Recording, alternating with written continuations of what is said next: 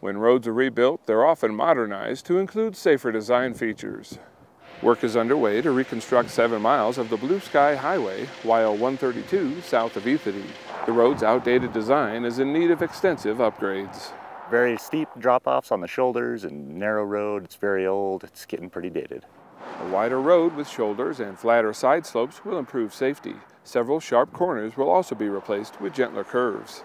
We're taking out a lot of the sharp corners that are signed at 40 miles or less, so we'll have a pretty smooth alignment all the way through, keep it at 55 miles an hour, and then just slow it down around the schools.